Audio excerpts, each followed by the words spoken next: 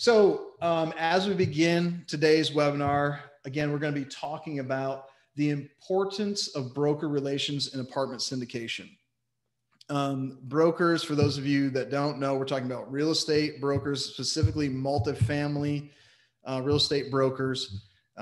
These are not, there's broker can be assigned to different things, real estate brokers in single family or many different commercial or even in, the financial industry, but we're talking about multifamily real estate brokers. And we want to go over kind of how to establish relationships, how to keep those relationships, and how to build on those relationships. So those are the things we're going to be going over today. So be sure, take some notes. This is my direct role with passiveinvesting.com. I am over acquisitions with our company. So I am speaking directly with all of these brokers often. I'm touring the properties with these brokers, and that's kind of my role. So I want to try to give you as much of the knowledge that I've attained over the course of the time that we've been purchasing multifamily, and kind of just hand that off to you and give you some great content that will help you grow. And I think you're going to like the way I've kind of tried to do this, because I've gotten some direct feedback from the brokers themselves that I work with. And so we'll get into that a little bit later. But, we want to start off right away talking about who are the brokers. And again, I've talked about this multiple times.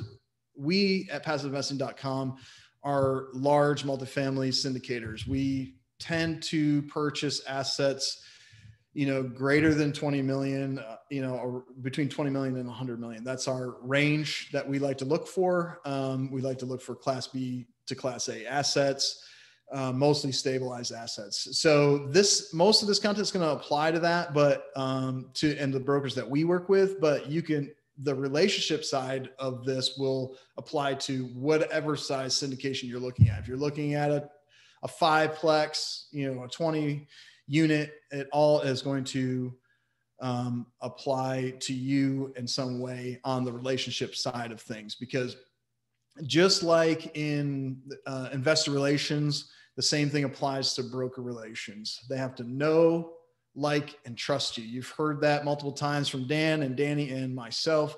The brokers also have to know, like, and trust you in order for them to transact with you. So we're going to kind of go over how to do that and what we've done as a group. And I can say that confidently that works, because as I was asking these brokers the questions that we're going to go over today, they gave me the answers, and then they said at the end, and this happened with, I texted 7 brokers, and all of them responded with their answers, and then just like your group does. And that's a compliment to us. We're very glad that they feel that way, and we want to keep that relationship going. So we're going to go ahead and jump into the content. So the first thing on the list is, who are the major brokers for multifamily real estate? And so this is going to vary a little bit per market, but your national brokers is who I'm going to refer to here. There's a plethora of local smaller brokers that will get some larger deals. Typically they're not, the smaller brokers are not going to have like a full listing. They're going to get authorization to feel the market and see if they can get some offers, but they don't have an official listing. That's not always the case, but that does tend to be the case most of the time. With the larger assets, it's going to be these big national groups that are going to be having the listing on these big multifamily properties. But on the smaller side of things, get to know your smaller brokers. And that's really an easy Google search to find out who's operating in your area, just multifamily brokers in whatever market you're in, and then, just reach out and make contact. So let's go over who we deal with on a regular basis in the large multifamily syndication source. A lot of you know this and have been in contact with them, but you need to know who they are so you can go to their site. You can get on their mailing list so you can get deals. Most of these brokers will ask you for some criteria, what you're looking for, because not everybody's looking for the same thing, and you don't want to be looking at deals that don't meet your criteria, and they don't want to be sending you deals that don't meet your criteria. It's just kind of improper use of everyone's time. So they're going to ask you some criteria questions, which market you're in, what type of deals you're looking for, the size of deal, and different things like that. So I'm going to start off by listing the brokers that we work with. Almost all of these we have transacted with the exception really of there's 3 that we have not yet. We have been close and been the best and final, but haven't really had the chance to pull that trigger, but still building that relationship. So in order, our first deal that we did, this is a Greenville property we did with Capstone. Capstone's located in Charlotte, North Carolina. They cover much of the Southeast, but they also have properties all over the U.S. So they're an up and coming firm. They have some great properties. They know the market, and they were the first ones to give us a shot on a property. And so we built off that relationship. Capstone is a great firm to get in contact with, especially in the Southeast. And then our next deal came from Cushman and Wakefield. A lot of you are more familiar with that. Cushman and Wakefield operates internationally, but in the multifamily space, we deal with most of their brokers in the Southeast. We have expanded our market to cover some more westerly markets and in the Florida submarkets as well, and they cover those as well. So some of those bigger firms will cover more areas. Some of the smaller firms, they might know some contacts out west or different places, but not as much. We've got a comment here that some people are working with Capstone right now. So Capstone's a great group. We've worked extensively with them on both sides of the aisle, purchase and sale. So they do a great job. And so we have Capstone, we have Cushman & Wakefield. The next deal that we closed was with NKF, Newmark, Knight, and Frank. They're sometimes known as ARA, but they are going by NKF. I think they were purchased. ARA was purchased by NKF. So a really big firm. Again, they operate internationally. And then our next deal was with JLL. And they are a very big firm operating internationally again. And they have multiple arms, but their multifamily arm obviously is who we're dealing with, but they deal in all aspects of real estate. And then the 3 groups that we have not yet had a chance to transact with are CBRE. CBRE, we've come very close to a lot of communications. I'm talking with them now on a couple of deals in the Southeast region. Great people, great team. And so I'm working, hopefully I'm trying to get a deal with them, try to lock that up. Walker and Dunlap is another Walker and Dunlap investment group. They operate multifamily. They're also a debt broker. So your agency, bridge, different things like that. So they work on both sides. And I'll back up just a little bit. A lot of these brokerage firms do have a debt arm, and some of them do like you to use their debt arm. And we'll talk about that a little bit more in building the relationship and try to use, their debt arm as much as possible. But and the next is Berkadia. Berkadia, I don't see as many deals from them just because of our criteria size and what they tend to offer. But I have had good conversations with them. Every once in a while, we get one that matches, and we'll start that conversation. Marcus and Millichap is the last one I'll mention. We have not seen much in the Southeast, but they may be more active, maybe in Texas or, the Arizona markets, different things like that. So those are the major ones that we work with on a regular basis, that we've built relationships with, and that we know the brokers on a regular basis. And so we want to get in next to how to establish the initial relationship with those brokers. So great. These are the brokers. You have your submarket. You find out who the individual brokers are for these firms in your specific submarket. So how do you get to know them? What's the first step in doing that? There are different mindsets on how to do this. We want to make sure, there's no necessarily right or wrong way, but I will give you some feedback, both the way we did it and both some of the ways that the brokers have advised that it take place.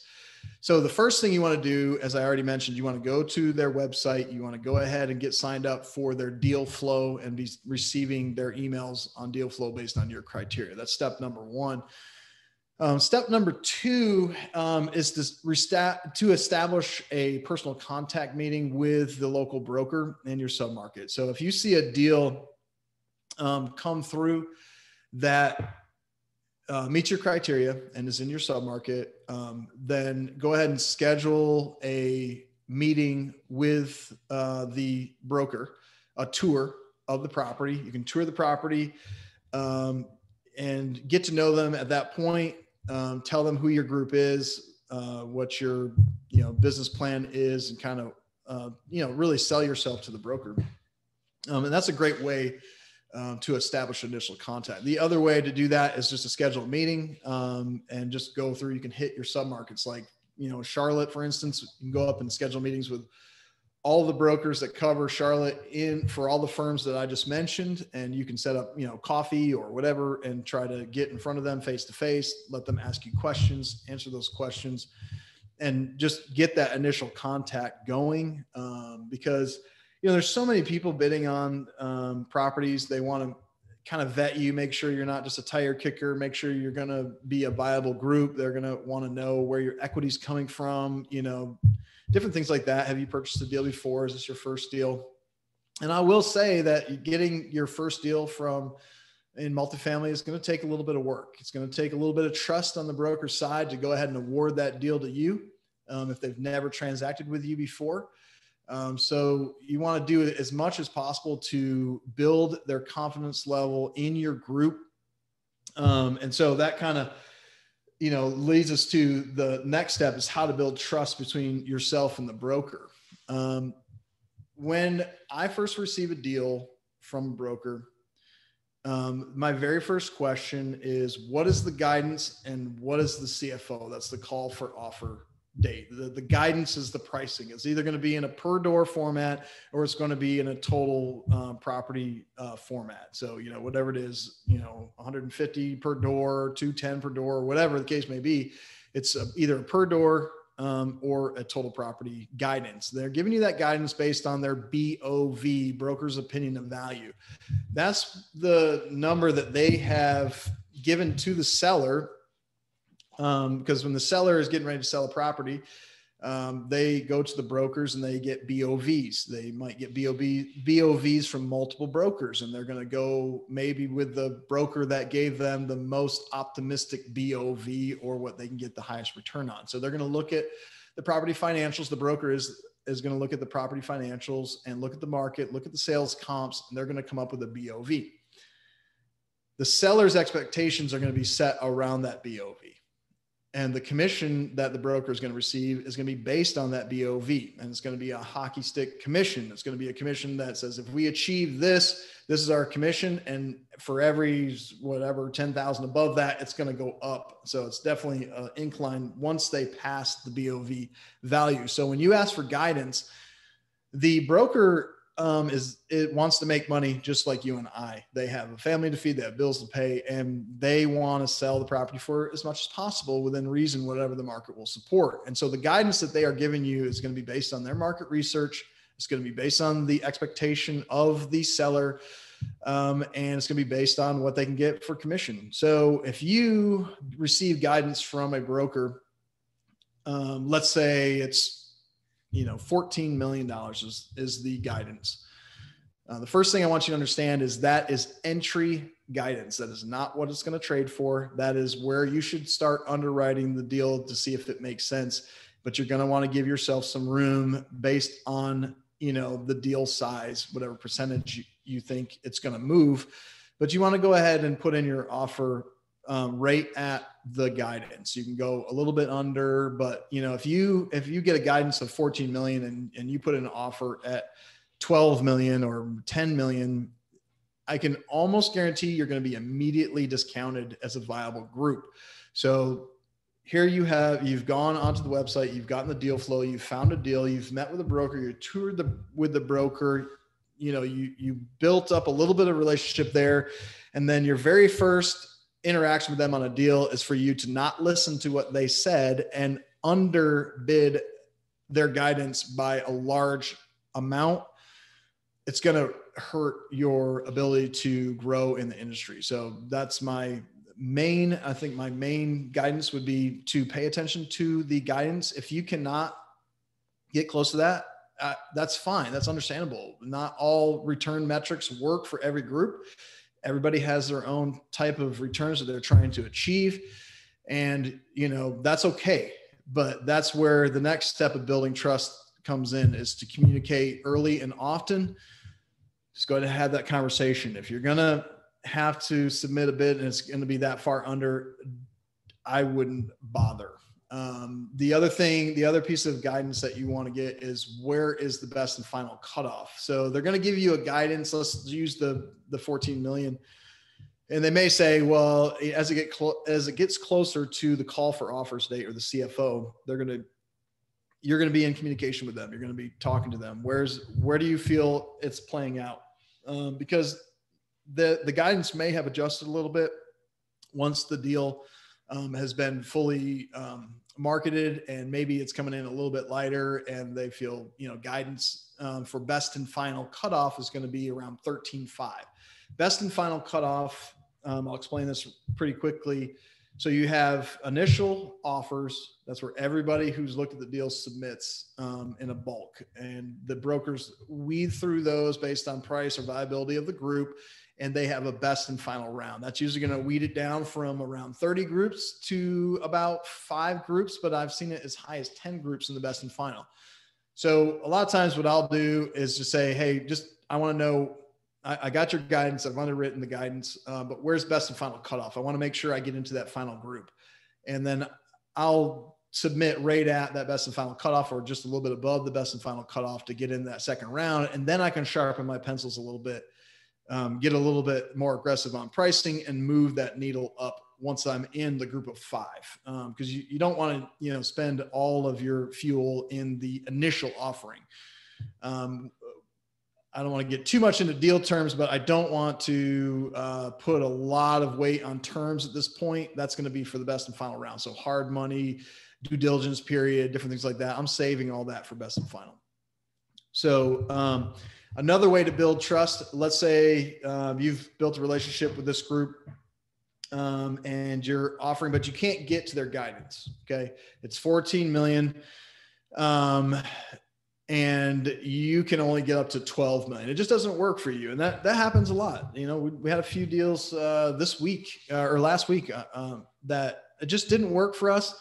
They got offers in at their guidance. And so I'm going to kind of bow out. But what I always ask the brokers is, do you need me to submit an offer? It's called a pad offer. Let's say, it's, something turned in the market and they're not getting as much response as they would like. They still need to sell the deal, and they need to show the seller a good market survey. So if they only get 1 bid at their guidance and 5 bids below their guidance, the seller is going to be like, I don't think your BOV was correct. And, maybe we made a mistake in choosing you to sell this deal. A pad offer helps the broker give a good market survey. And, he'll ensure that you aren't, committing yourself to something, and hurting a relationship there. But that is directly from brokers. I got that feedback actually this morning from some brokers. So I always ask that question. If they don't need it and they have plenty of offers and guidance, then good, great. Sorry, this didn't work out. We'll see you on the next one. No harm, no foul. If they do need one, I'll go ahead and submit it. I'll just submit it right at best and final cutoff. So I'm not in that final group, but it still gives a good market survey. So let me give 1 second while we digest all that I just went through to kind of scroll through the comments. Is everybody seeing the Multifamily Investor Nation webinar registration page?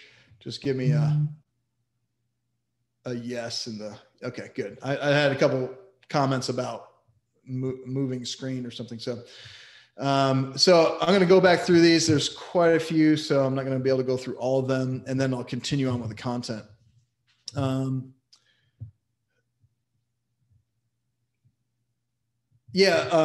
That's a great point, Jeffrey. Kirkland is a big broker in the Tennessee market. They don't really come into the Carolinas very much, but Tennessee, if you're in the Tennessee market, Kirkland is a very good group to go with. They're a little bit smaller on the size than we tend to deal with, but they are a very respected group. So thank you for reminding me of that. Thoughts on using a buyer broker versus just a listing agent? Is there an advantage? In the realm that we play in, there is no such thing as a buyer broker. That is me. I am the acquisition specialist. I am brokering on our behalf. In the smaller space, you may see that, in your 5plexes or, kind of under 20 units, you may have a buyer's broker, but that's not something that I am as familiar with. So I'm not going to, guide you on that. But in the space that we play in, there is no such thing as a buyer's broker.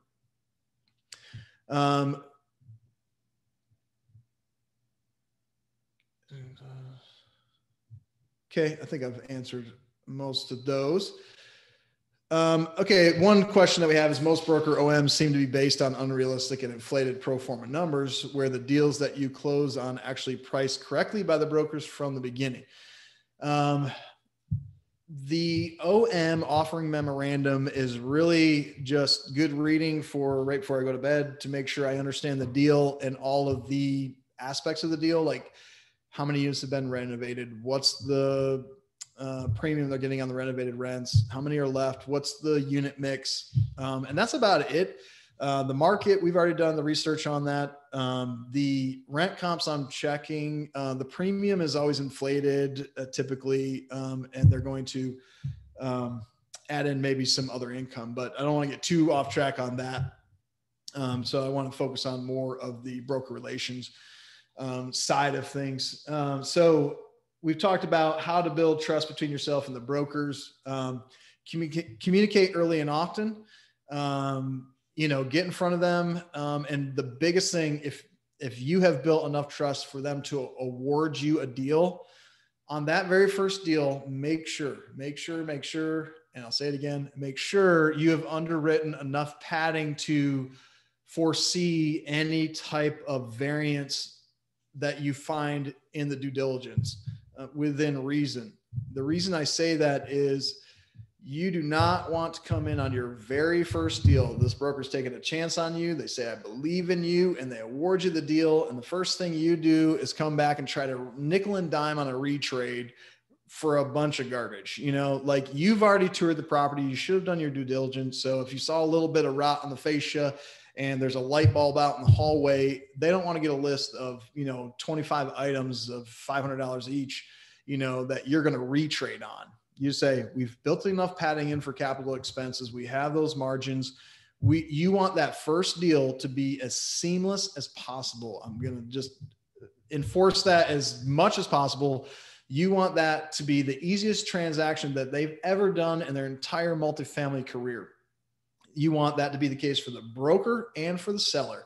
You want the seller to be the one feeling pressure to provide stuff, and you are quick to respond just like that. They need a document, boom, there it is. I mean, don't lollygag, don't wait, get it to them. You drop what you're doing, you respond to the email immediately, and make that as smooth as possible. You don't want hiccups and everything. So within your power, make that first transaction. Once you've built that relationship and you've gotten the trust level to the point where, they want to give you a deal, make sure that you make that as smooth as possible. And I can tell you, that this is a big one. It's very big because there are groups that we've dealt with that are not that way. Okay. I'll give you, in one instance, a group will come in and they'll give you the offer that you want, maybe a little bit higher than all the rest of the groups. And the whole time they fully intend to retrade the deal for a large amount. They just want to get it under contract and then they're going to retrade the deal. And that may work one time. And then I will never award a deal to that group again, because the seller obviously has the ability to choose. The broker is going to recommend, but the seller has the ability to choose. And I'm telling you right now, if a group does that to me, I will not transact with them again, because I don't have time for that. So, make sure that you pay attention to that point, make that first transaction, just bend over backwards. It may cost you a little bit of money, but in the long run, you're building a reputation. You're thinking of the long game. So make sure you keep that in mind. when you're getting that first transaction. So that's basically, the first steps of this. The next step is the ways to maintain. So you've started the relationship, you've built the trust, and now how do you maintain that relationship? A couple of the brokers put in some things that are good points. If you have already purchased a deal from the broker, then they are hopefully sending you off-market deals. These are deals that they have a relationship with the seller, and they may be thinking of listing it on down the road, but if they can get what they want for it now, it saves them some time and some money to go ahead and get this deal sold off-market. Off-market typically means that there are, a limited number of people looking at it, maybe 10, maybe 5. On rare occasions are you the only one looking at it as a true off market. In other words, they're just giving you the diamond in the rough. I don't really see that happen too much. Off market tends to mean it's not fully listed or marketed publicly, and there's a small group of trusted buyers that are looking at it. But one thing that you want to make sure if you get an off market deal, and this is coming directly from a broker, and this is something I'll tell you, I'll be really candid with you. This is something I learned by asking this question. I didn't really think along those lines before that. So this is something I just learned that I'm sharing with you, and that's get an offer in within 48 hours on an off-market deal. The reason for this is a lot of times because the seller may be talking to a couple different brokers, and so they're all trying to get the right offer, and whoever does will get the sale. So they're trying to get it quickly in and be the first one with a good offer. But make sure on an off-market deal, get that offer in within 48 hours. That takes a lot of work. That's very difficult to do. That's going to be based on solely comp research, and market research on whatever platform you use. In our case, CoStar. If you have time to tour the deal, drive through, you won't be able to tour it because it's off market. And just do your best to get that in within 48 hours. I already mentioned the pad offers. That's another way to help build a relationship or maintain a relationship, help the broker out. Stay in contact constantly. That is, many times when I'm getting a lull in deal flow, I'm not seeing many things, I go ahead and pick up the phone and I make a few phone calls to the brokers. Hey, how's it going? What's going on? How are things? How's the family? And got anything that we might be interested in? And just that simple phone call will spur, oh yeah, you know what? I do have something you guys might like. And, maybe it's a simple, they just forgot, or maybe that just came across their desk. I've had that happen. Oh, I just got something in today. I think you might like it. I'm glad you called me. And you might be the first person to look at it because of that. So stay in contact. Be understanding with the buyer if you're selling a property, and with the seller if you're buying a property, and with the broker. They're trying their best to facilitate this deal. Think the long game. I've seen groups who didn't get a deal awarded to them kind of get upset with the broker. Well, that's garbage. We put a lot of work into this and spent a bunch of time. We toured it 3 times, and we've gotten all these debt quotes and everything else, and they get mad at the broker for not awarding the deal to them. And, most of the time that's based on price and terms. So it was the buyer's fault, but they take it out on the broker. And that's just not thinking long-term. You win some, you lose some. Putting in the work for deals that you don't get is part of this game. Hundreds of deals. I just had some last week, I've spent hours on those, and we did not get them. It did not work out. Just move on.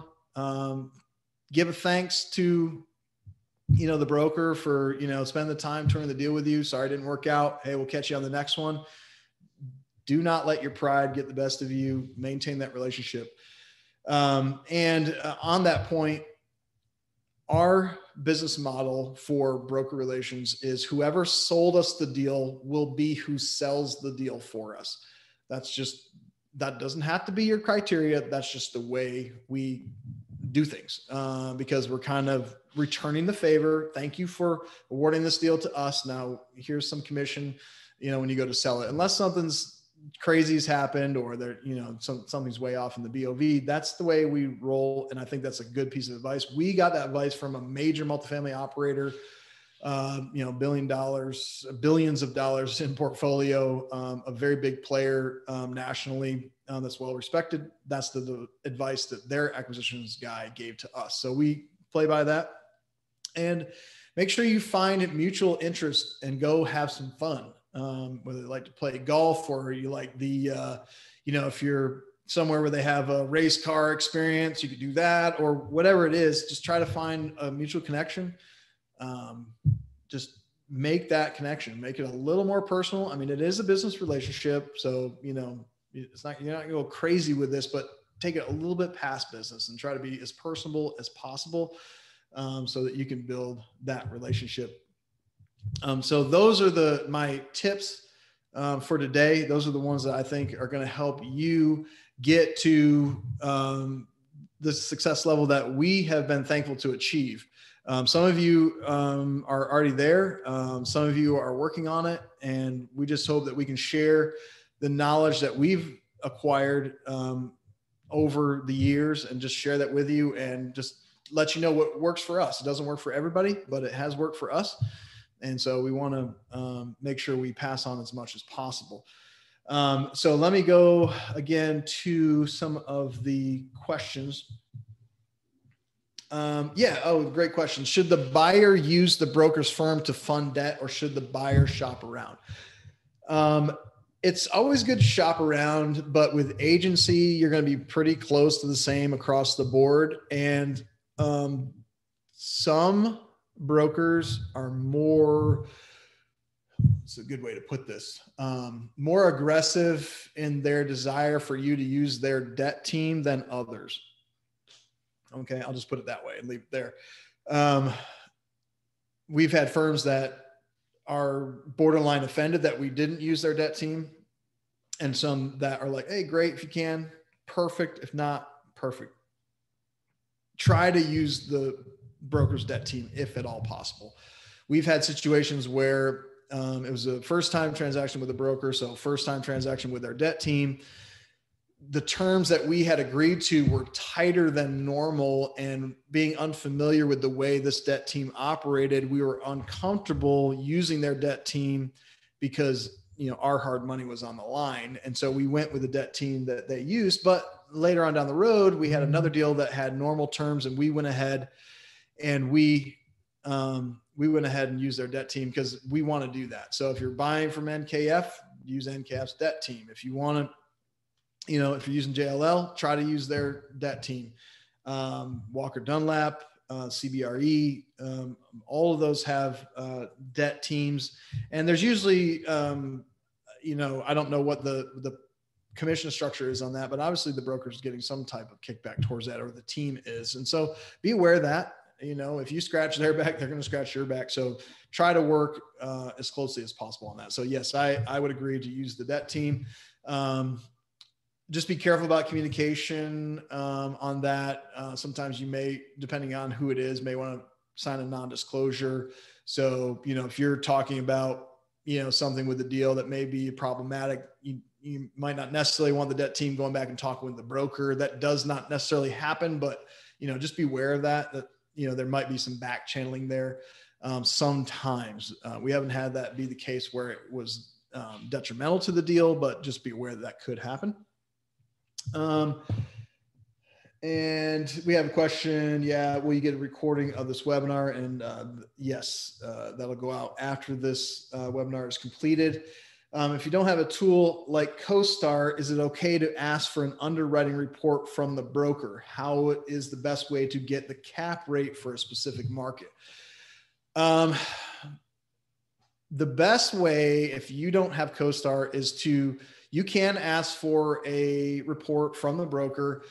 Some of them are not allowed to give that information out because of the subscription with whatever data service they're using. I think a better way would be to go through your third-party management company and get the report from them. And also you can, because you're going to be getting a pro forma report. That's what their expenses are going to be for this particular property and some sales comps. And that is the best way to determine the cap rate, is look at prior sales. And a lot of times they can list, I know CoStar lists the cap rate ratios for sales that have occurred in the submarket. So, I mean, if you're in this a lot, you're going to get a feel for the cap rate. Kind of, if something's way out of whack, then there's something wrong with income on the property. There may be a lot of upside. A lot of brokers will sell you on the upside. And so the entry cap rate is going to be super low, like 50 basis below what the normal market would be. But what they're saying is, well, you'll pay a little bit more up front, but look at all the upside or all the cash flow that you can achieve because they're so underperforming. They're doing such a bad job. You can just move this thing up. That's not always the best scenario. I don't want to pay somebody for their lack of operation skills, but you will see that occasionally. So you'll get a feel for the cap rate as you get further along in the industry. Cap rates have compressed quite a bit since we've been in this. So, your metro areas, in the Southeast are, between 4 and 5, I'll put it that way. They vary all through there, but they've gone down quite a bit. So that's, something you just have to take into consideration, but cap rate really doesn't drive it as much. It just kind of gives us a benchmark. And are we overpaying for this deal? Overpaying for the deal is not necessarily a deal breaker, as long as that overpaying for the deal does not hurt your DSCR, your debt service coverage ratio, which therefore hurts your LTV, loan to value. And therefore, kills your cash flow and everything else. So that's really what you're paying attention to more specifically than cap rate. But if you're dealing with investors, if you're syndicating, obviously like we are, if you give something to investors and they're going to do some research and it's below cap rate by, 40 basis, they're like, what's going on? Why am we overpaying for this deal? It might put some questions in their mind immediately. So just be aware of that. Again, it's not a deal breaker, but just be aware of what's going on there. Let's see. And you got a question on how to work with property managers.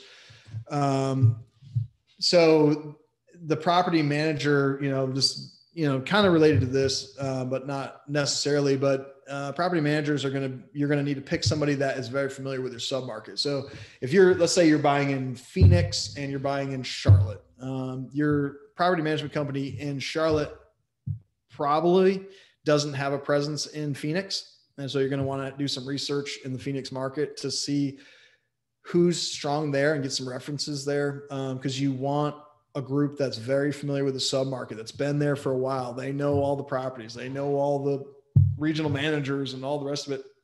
And they can give you good feedback on the submarket. Because if you get a group that's just kind of looking from the outside in, like you can do yourself with CoStar, their data may not be as accurate. And so their pro formas may not be as accurate as what the submarket actually reflects. So choose a property manager based on the submarkets that you are in, and not just on a company-wide basis necessarily. We haven't necessarily, that I can remember, done a webinar on how to work with property managers, but property managers are an integral part of the underwriting process. We have our pro forma numbers. We want them to produce their own pro forma numbers. That is their expenses and their income, especially other income, what they think they can achieve, again, based on the knowledge of the submarket. Because we want them to project what they can achieve. We don't want to set them up for failure and make them achieve what we have projected, because they are the professionals. Use the professionals around you, rely on your team. You're going to verify, with your own data and make sure it's not out of whack or too far, one way or the other, high or low. But we work heavily with the property managers. I do a lot of tours with the property management company, and they will give us feedback on, what to do with CapEx. I think this will work, or I think this will work because right around the corner, that's what they have here. And I used to manage that property years ago with this other company I used to manage with. So that type of feedback is invaluable. And I definitely like to include them if I can. Again, communicate early and often, rely on your team as much as possible. So that looks like all that we have for today. Next week's webinar is successful asset management So that's going to be more along the lines. Those are asking about, property managers. That's going to be a great call for you. I had a question about a specific management company. I don't want to get really into talking about specific companies because their experience will vary depending on their specific group. And I don't want to, say anything negative or positive necessarily that will lead someone astray. So I'll refrain from naming property management companies too much here, except for some of the ones that we use, we mention sometimes in those. But as far as ones that we don't use, I don't want to get into that. But next week, let me see if I can refresh this page. And it took me to that. So that's the webinar page. So apologize about that. Next week, again, Danny will be on the webinar and he'll be talking about successful asset management. That's his role with the company through our asset manager, Brian. And let me see if I can get this page to pull up. All right, there we go.